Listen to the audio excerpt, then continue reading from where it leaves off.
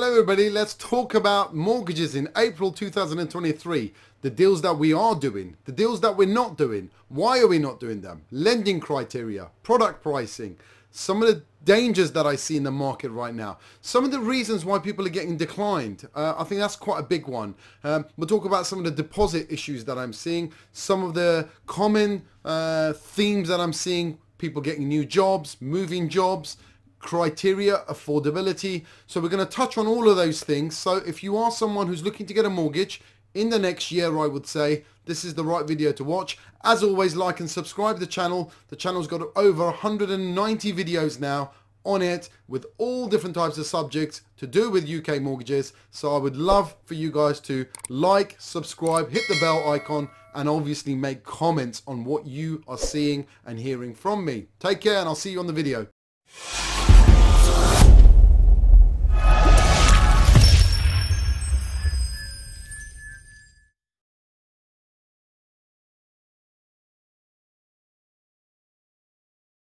So we've seen a lot of activity. The actual activities come back, and although we had a lot of doom and gloom around property prices and mortgages and rates going up, things have seemed to have stabilized, and certainly in the last 2 months we've seen a noticeable return for first-time buyers and next-time buyers. The residential market, in my opinion, it's still buoyant. It's pretty good. From my perspective, we've still got people that have been searching for properties. The good news is they are actually finding properties, and they're finding them at the right price now. So there's been a lot of down valuations. People that are selling have come in with expectations. So deals are being done from that perspective. So you've got two schools of thoughts there from people. You've got some people that are sitting on the sidelines still, waiting for this crash, waiting for property prices to drop further. And then you've got some people that essentially had to buy, you know, because of family setup, because they had to move, because of their job. So you've got two camps there, and only time will tell where they end up. But, you know, there is certainly activity happening still, right? What we're seeing from a product perspective on the residential front is the 2-year fix is priced generally more expensive than a 5-year fix, and some lenders are actually well off the pace on their 2-year products, so they essentially don't want that business. Okay, so it's interesting when you're looking at, I mean, I was looking at Barclays probably today. I looked at their rates and they're well off the pace on the 2-year fixed, so especially at high loan to value. So you've got lenders that are making conscious decisions of staying clear of certain types of business, whether it's 90% loan to value business they don't want, whether it's the 2-year short term they don't want, whether it's the tracker deals they don't want. So there's certainly a lot of that going on. So just because you've got an agreement in principle, or you've approached a lender, or your broker's approached a lender, it's always worth revisiting those things before you go to application, certainly, and even after the application is having a look and seeing what's out there. Affordability models have changed a little bit. You've got the ONS data coming in, which basically the ONS, the Office of National Statistics data, which filters through with the cost of living, for example, utility bills and so forth. So a lot of the lenders, no matter what you say your utility bills are, they use this model. They use the calculations on the back end. So we've seen some changes around that. We've seen some lenders, though, loosen up their affordability. At the end of the day, guys, what's happened is lenders need business. They employ people. They need to make money. For them to make money, they need to lend money, right? However, they're restricted sometimes by their pricing model. So they still need to make money from the prices. So they can't give away the mortgage. Bearing in mind where the Bank of England base rate is, they can't really do too much with the affordability side of things. So what's happened is they're sitting around, their products people, and they're going, okay, what can we do to attract that business, not just on rate? So what's happened, there's been a lot of tweaking of criteria. So I wouldn't say major criteria changes, but there has been tweaking of criteria, whether that's the amount of bonus they will take into account, for example, whether it's around second job criteria, whether it's around loan to values at, and this is the big one, 75% loan to value. If you are earning a certain amount, whether it's 60K, 70K, 100K, then we've seen a number of lenders will go, well, we'll go up to 5.5 times income. Okay, or whether it's professionals, there are lenders that will say, look, you know, if you're a teacher, a pharmacist, doctor, a dentist, we will lend you more. Okay, so there's a lot of that going on, because they're almost trying to be covert about what they need to do to tweak lending, because they need to be seen to be responsible lending. They can't come and say, look, we'll lend everybody 10 times their income. But what they are doing is tweaking things and seeing how this affects it. So whether it's how they treat background properties, for example, or background income, for example, so, or how they treat your expenses, the amount of loading, or they will do on an affordability if you've got debt, if you've got student loan, if you've got credit cards, if you've got personal loans, car loans, if you've got pension contributions. So all of those things, a good broker will run through and will know. We've got various systems that will check affordability. There are various systems that check criteria. Obviously, your knowledge yourself, you will know certain lenders are best suited for certain clients, but there's a lot of tweaking going on. So just don't go by pricing, because pricing is one element of it. You know, lenders' fees. So certainly on the buy-to-let side of things, it's absolute madness on the buy-to-let side.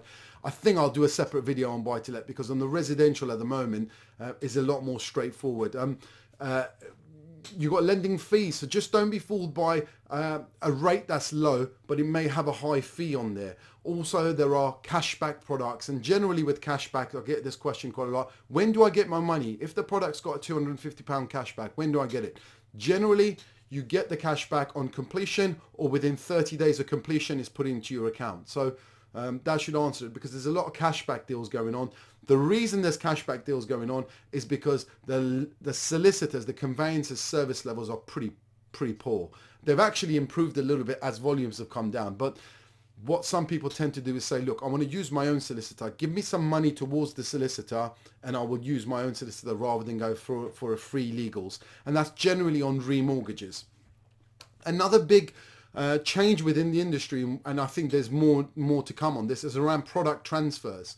What a product transfer is when essentially, let's go with your high street lender. You've got a deal, you've got a 2-year fixed, and your 2 years coming up.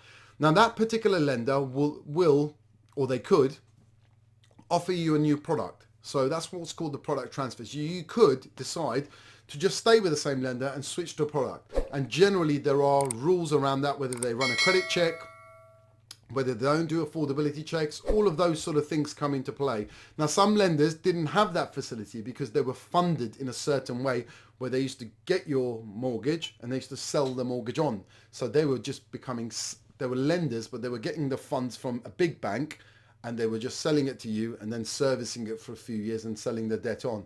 So that became complicated because they had to now, or a lot of lenders are actually offering product transfers, and they couldn't do that. So there's still some lenders that don't offer product transfers, but mainly majority of the high street banks, they're offering that facility. So you're not stuck, and you're not stuck into a, you're not trapped into a deal where you're going on a standard variable rate after your 2% fixed rate runs out. And that brings me to the point, we are seeing more and more people that are coming off their low mortgage rates. I remember I was kicking myself for a couple of years because I did a mortgage I was on a fix for 1.59. Now, I did a fix at 1.59 a couple of years ago, I think about 3 years ago, and that was a good deal then. But then about 2 years ago, we were doing the same deals for 1%. Okay, now, so I sort of kicked myself saying, look, I do mortgages. Why did I fix in for 5 years? But I wanted the security and I thought it was a good deal. It still represented a good deal. Come back now, how I would love to have that 1.59 deal continue for a duration of the term of the mortgage.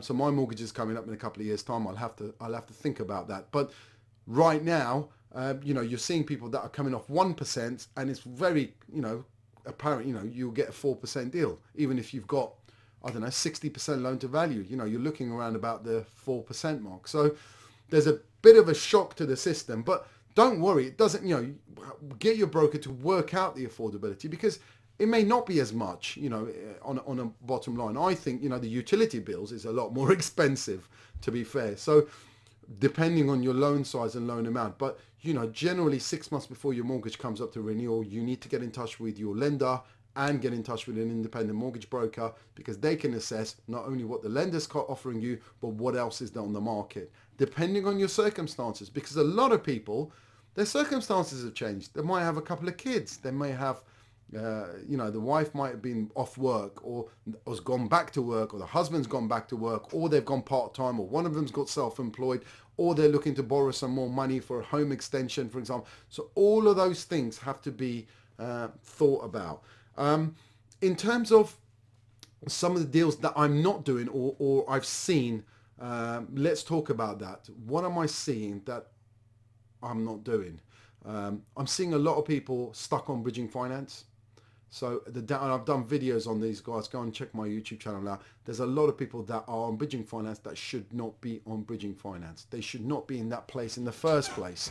And that's because essentially they were overstretching. I mean, I had a conversation with a lady 2 days ago. She basically said I didn't know what I was talking about because she's already been offered a product. I said it's not necessarily about me not offering her the product. The products are there to offer. I didn't think she should get the product. Now, she was on about £15,500 salary. She did have a large deposit, so she wanted to get a bridging finance for investment property. Now, the problem was that she was a first-time buyer, first-time landlord, no real experience. She's on a low income compared to the debt that she will take on. She's got no other buy-to-let in the background, no other professional sort of experience that's there. She wanted to buy a property, do it up and flip it on bridging finance. Now, technically, that fits a lender's criteria. And there may be a lender out there, so the buy-to-let, non-regulated deal, right?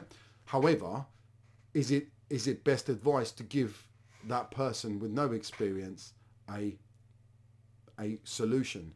I didn't think she was ready for it by the discussion I had with her, the questions that I asked for her. I wanted to understand what her exit strategy was. Was it refinance? I think she wanted to refinance, actually, not to sell it. So, okay, if you're going to refinance that property, you know, what's your credit profile? What's your situation? And she just felt that I asked too many questions around that, and I lost that deal. Well, good riddance, you know, because I think that's a problematic deal, and I get calls regularly from people getting those type of deals. Also, a lot of deals around deposits, where people are getting gifts, whether it's from a foreign country, what are the rules around that? And there's more and more issues around gifted deposits from foreign countries, and I think there needs to be some more work done from a lender's perspective to give clear guidance around this, because it's a little bit wishy-washy around it. So a lot of new jobs. Now, people that have got new jobs, and again, you've got to be cautious. It depends, okay? You've got a job with, say you got a new job, there's a big jump in your salary. So you were on £20,000, now you're on £40,000. The company is small, okay? The lenders would want to know who your employer is. They'll probably check them out on Companies House. If you're on £40,000, did they make £40,000 profit last year? Does it warrant your salary? How many employees have they got? All of these things are on Companies House, so they can double check these things, okay? So people need to be more cautious about, if you are looking to go into a new job, ask yourself some of these questions. Is it a corporate? Is it a reputable company? Do they have lots of employees? Because that's what lenders want to know. You know, it's a big difference between working for IBM, even if you're a cleaner at IBM, than working for someone who's got 3 employees, okay, and has been running for a year and a half. Big difference between the two, okay? It's not necessarily your income or your position.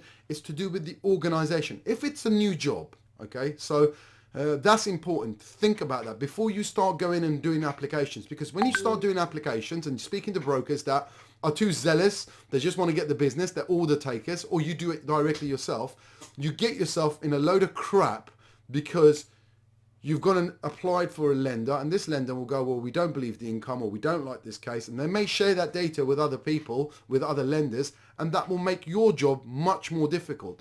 I've also taken a decision that I'm not taking on any cases where there's a live broker on the scene. Unfortunately, or fortunately in a way, I'm in a position whereby, obviously because of the YouTube and a lot of the exposure on our website, I get a lot of clients. The problem is those clients often have got cases going on with other brokers or lenders directly.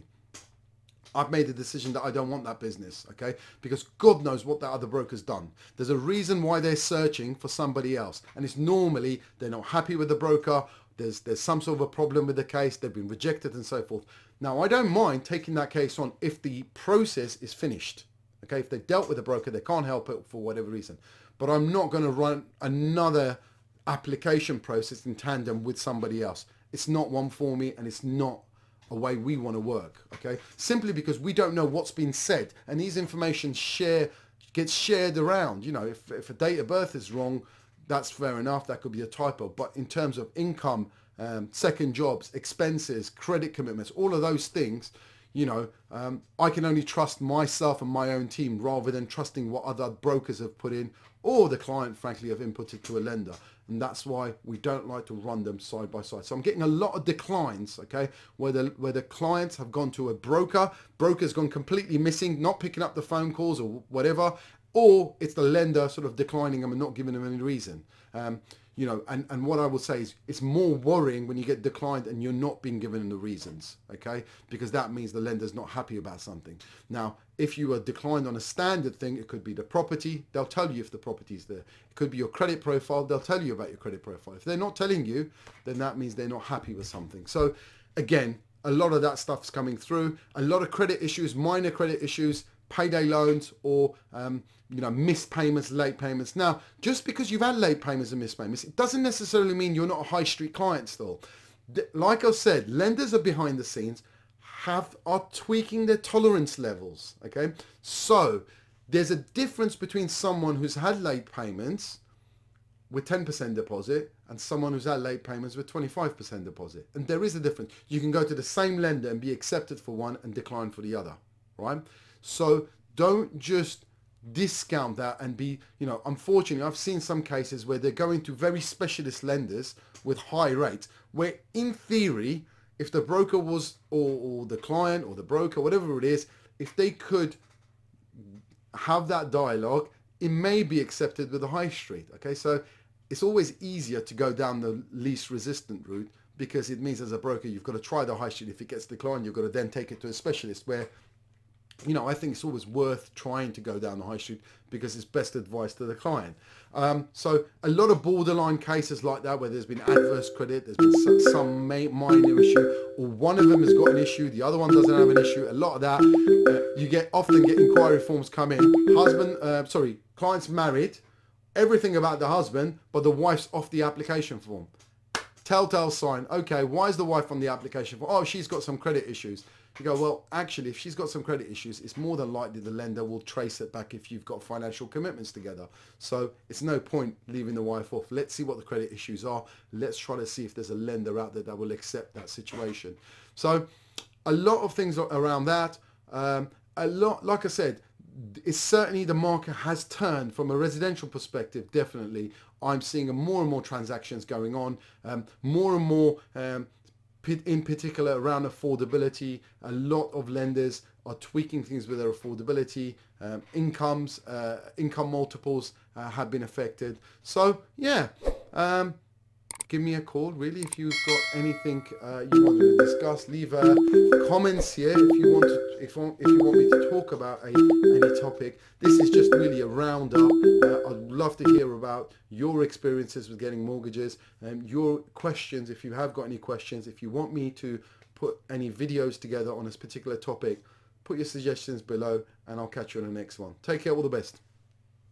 The content of this video does not constitute giving advice. It's purely for information purposes. All cases should be discussed with a professional mortgage broker. As a mortgage is secured against your home or property, it could be repossessed if you do not keep up mortgage payments. Niche advice is authorized and regulated by the Financial Conduct Authority.